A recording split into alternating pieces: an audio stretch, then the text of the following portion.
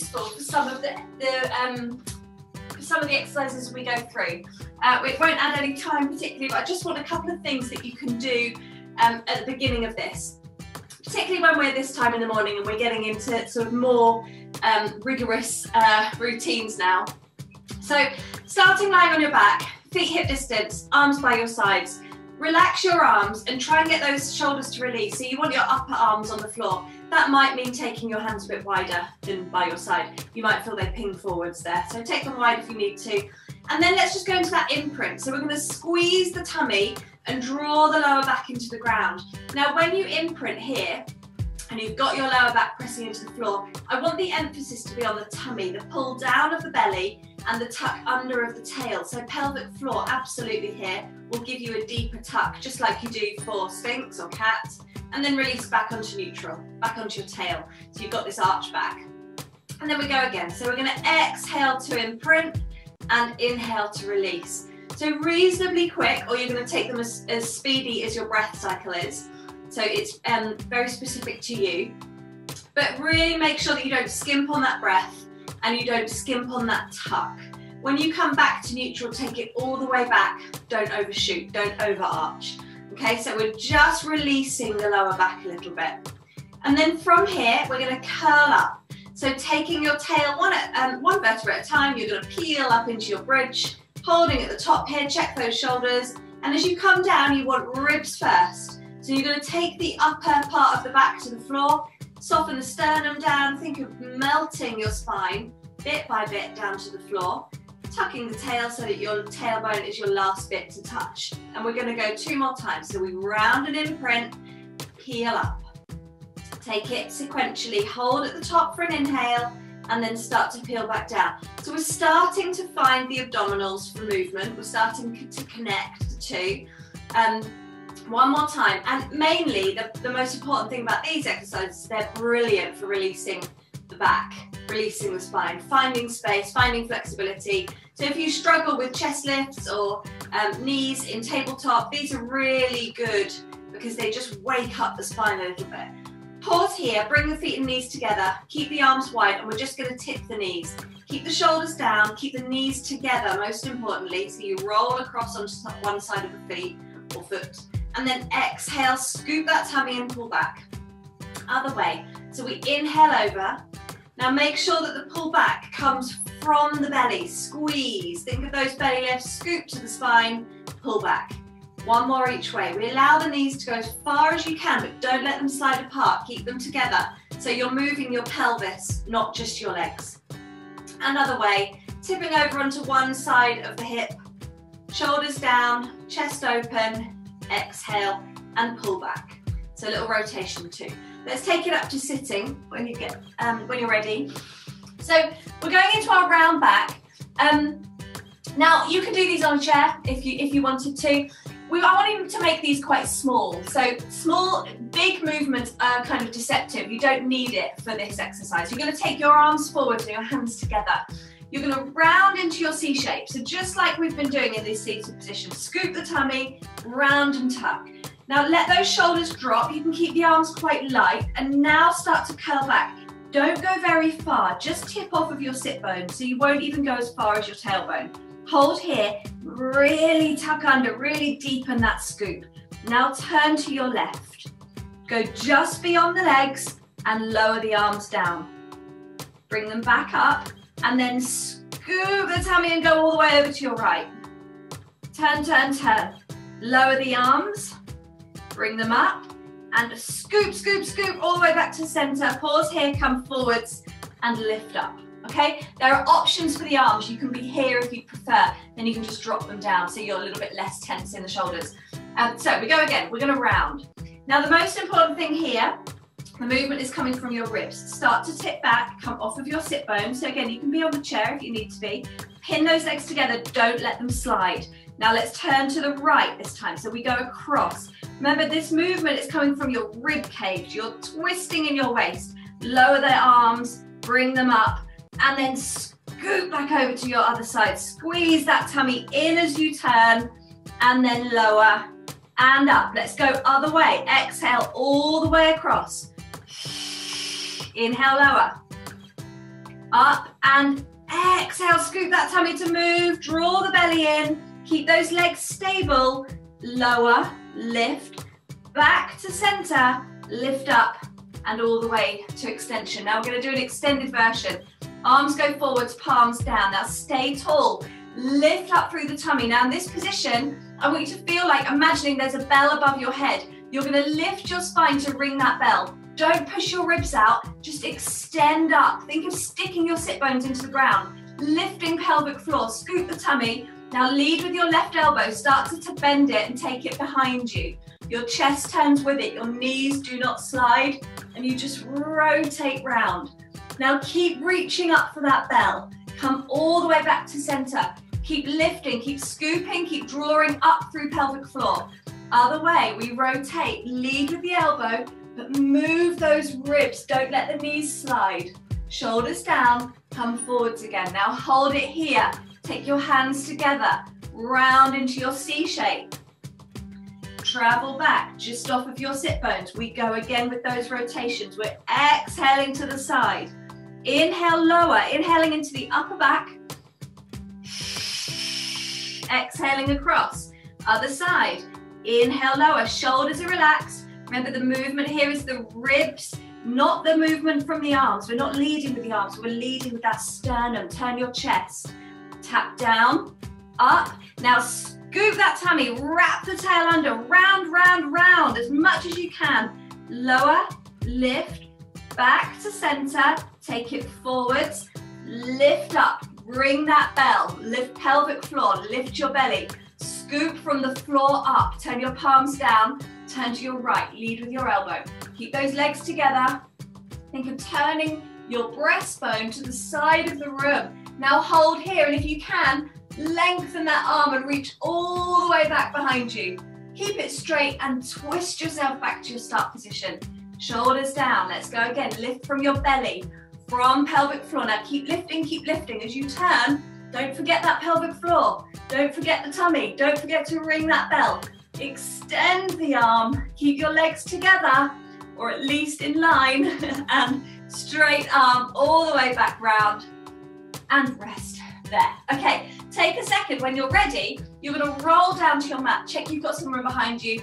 Round your spine, scoop your tummy, and curl to your mat. And now I'm here, I need to check what we're doing. Okay, oh right, yes. Okay, hands behind the head. Okay, so feet on the floor would be an option. I'm going to show you legs tabletop and then I'll show you the alternative. So taking one leg up, hands behind the head, armpits draw down, draw the other leg up. Now, remember we need those lats to make sure that we're not using the neck. Armpits down to waist. Scoop your tummy, hold your neutral if you can. Exhale to curl up. Now if you can't hold neutral, you may need to make a decision about it and hold whatever your decision is. Knees closer or lower back imprinted. Hold here, we're going to exhale, toe tap. Inhale back. Now if it's enough, if this is too much for you, then just legs in tabletop with a chest lift up and down would be an alternative. So you just hold the legs up, lift and lower the chest. With this version, you want to stay high. Keep those elbows in your peripheral vision. Draw those armpits down, ribs to hips. Scoop that tummy, anchor your tail. And we've got another 4 to go. So exhale to lower, inhale up. Don't bend the knee, open the hip. Anchor that tail, one more. Release down and relax there. Now you can hug your knees in just for a second.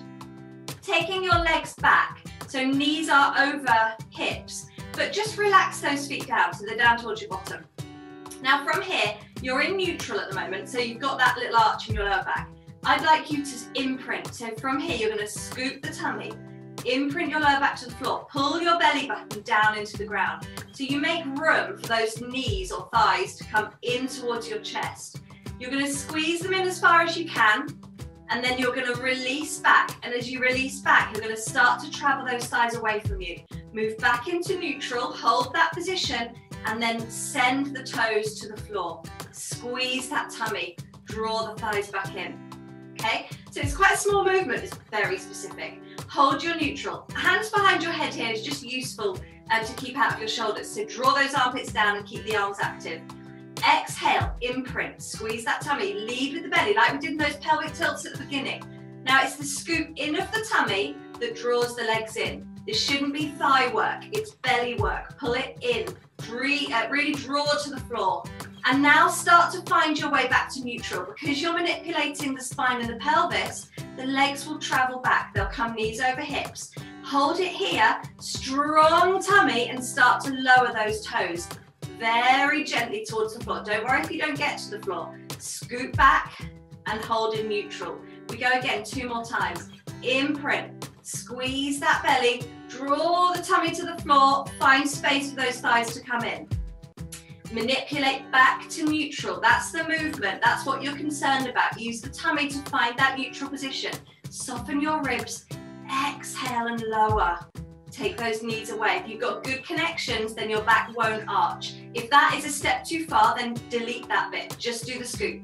1 more time. We round in. Draw the belly in, into your chest, squeeze that tummy, and now with control, we take the pelvis back to neutral, hold your neutral, ribs in, tummy tight, armpits down, and we send those legs away. Now, weirdly, you need armpits here because it's all about trunk support, so draw those armpits down, draw the knees back in, and relax there. Take a moment, just take a breather, and when you're ready, you're coming back over onto hands and knees.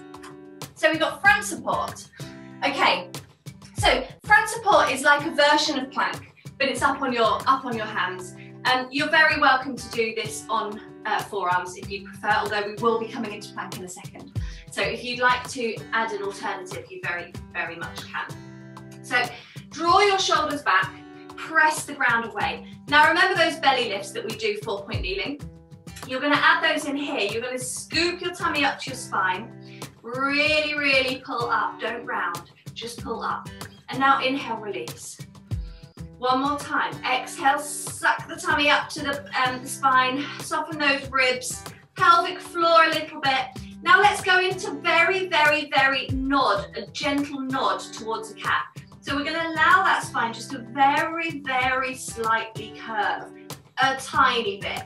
So what you might find is that your pelvic floor switches on a bit more. You've got a bit more bottom access, so you can squeeze the glutes a bit more. Check that your head doesn't drop and your shoulders don't sink as a consequence. Now hold that tuck. Take 1 foot back, tuck the toes under. Now when you move the legs, don't change that tuck. Keep the belly lift, take the second leg back, and we hold here for 5 breaths, up to 5 breaths. Inhaling and exhaling. Every exhale is your scoop and your tuck, as you know. Inhale and we hold. We keep pressing the ground away. We keep drawing those shoulders back. So we're not into the shoulders, we're not into the neck. We're holding ourselves up with our tummies, with our core. Tuck the tail under, strong legs. If you don't make it to 5 breaths with the integrity of the shape, then come back down and do a second. It doesn't matter. And then let's release the knee down and relax there, okay? So just 1 front support. So really maintaining that emphasis of a bit like Sphinx, like we did in the last set. Come on to side sitting. We're gonna do a side bend and we're gonna have legs together. So like a clam shape. If they are slightly staggered, that's also fine. Take your hand away and you need it, again, if your wrists aren't happy here, any of the previous side lying options that we've done is fine. Your wrist needs to be away from you. Don't have it right under your shoulder. Push it away. And then you've got to start by opening yourself to sit forward. So really open this chest, draw this armpit down, tuck the ribs, lift the waist.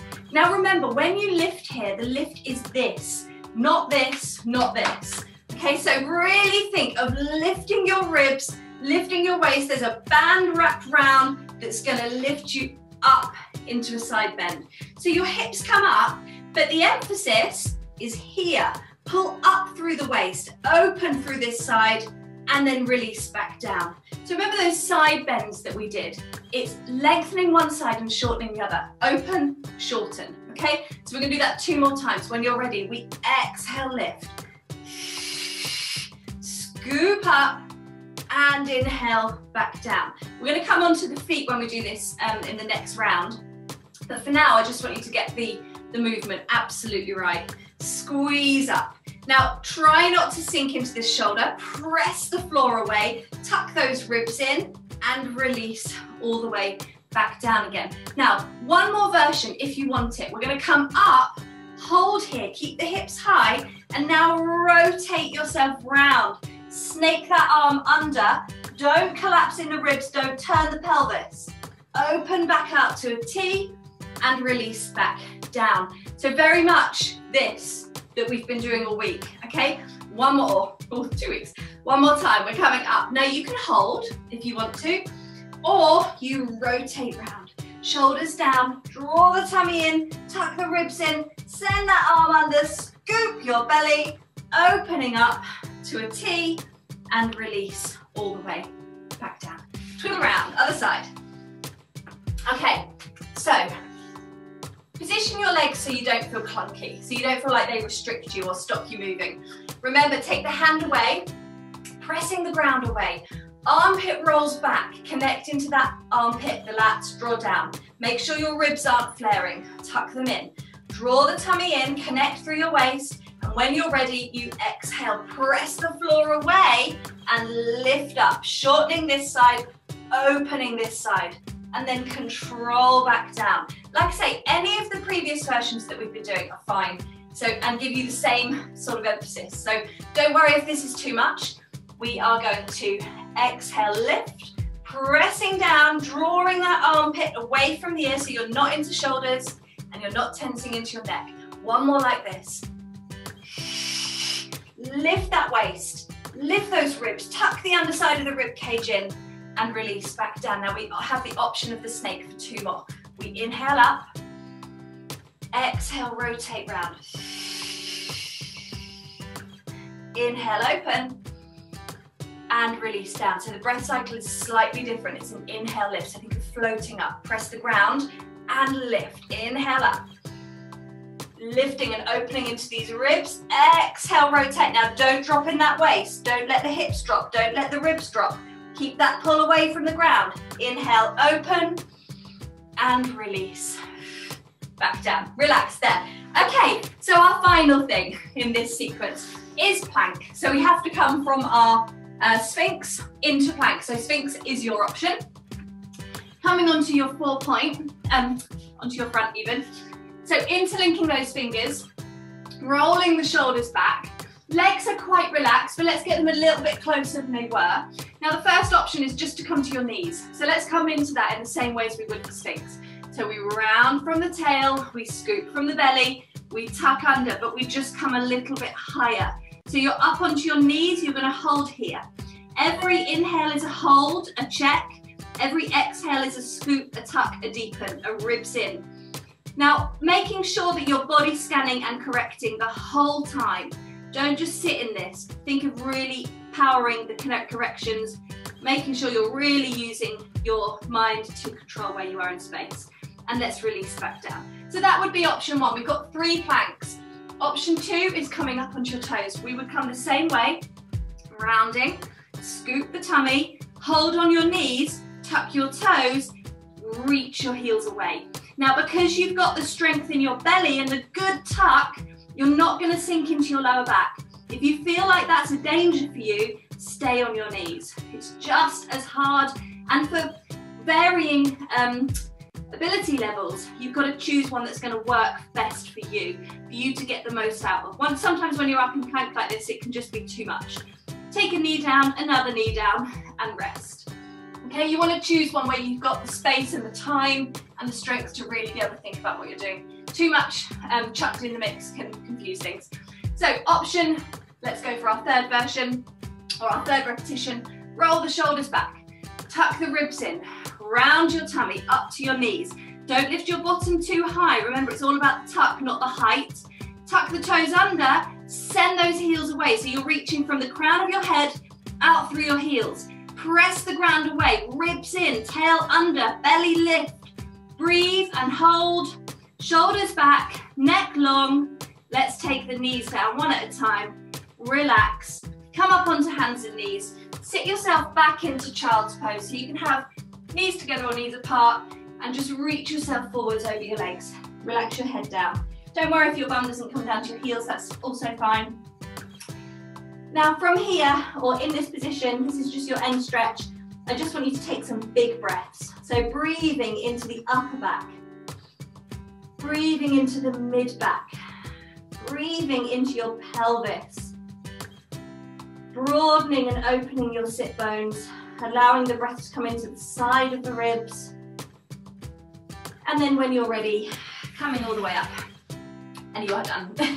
Well done, everybody. So that is your next set. So like I say, if you're not happy with anything, you've got a whole list of things that you can add in, take away. What we try and do is create a sequence that is flexion, extension, lateral flexion.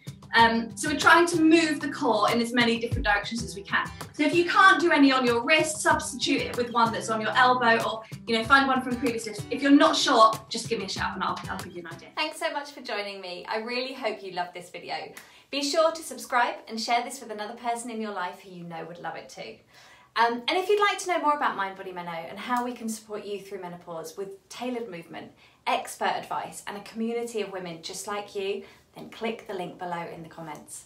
But for now, if you're ready to just enjoy another session with me, then just click here.